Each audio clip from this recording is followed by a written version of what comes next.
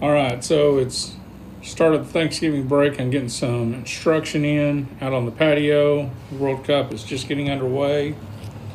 What we're going to look at for today is a bit of federalism. And in particular, once we take that federal piece of power and federalism and divide it into separation of powers, have a legislative branch, an executive branch, and a judicial branch. The SOP, that is the separation of powers. We've got three different branches of government.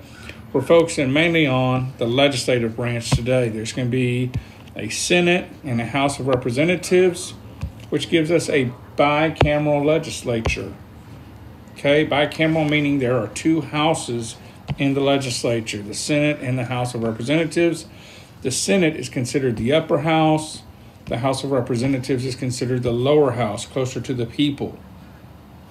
With the House of Representatives, they are chosen directly by the people at the time of the writing of the Constitution. And every 2-year terms, the House is meant to be very responsive to the wants and wishes of the people.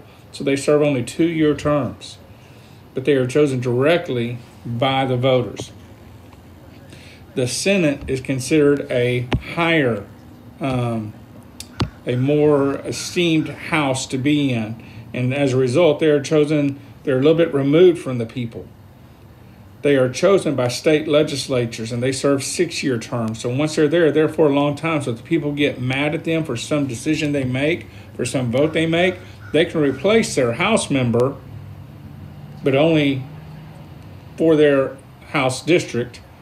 But their senator is still going to be there, and chances are people may forget a vote that is unpopular early on in a senator's term. If it's at the end of his term, then he has to defend it and try and get reelected. But they are chosen by state legislatures, so they don't have to convince the people as a whole. They had to convince the state legislatures they made a good vote if it's controversial. But I want you to understand again, the Senate is considered the upper house, the reps are the lower house. They are more closely tied to the people. In the Constitution, the legislature was favored to be the strongest branch. They considered it to be, because there's so many members to it, the House is based on population. The Senate, each state gets 2, so that each state gets equal representation. I'm sorry, my dog's going a little crazy behind me. Hey, Thor!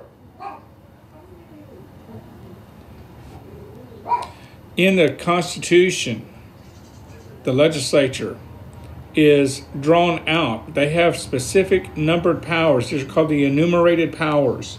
Enumerated meaning made with a number list. And it says, number 1, Congress can do this.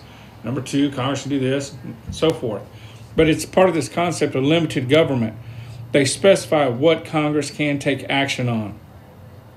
Article 1 that makes the legislature that has these enumerated powers is the longest article of the 3 that build the 3 branches. The legislature is considered the favored branch. It was set up to be the most powerful of the 3.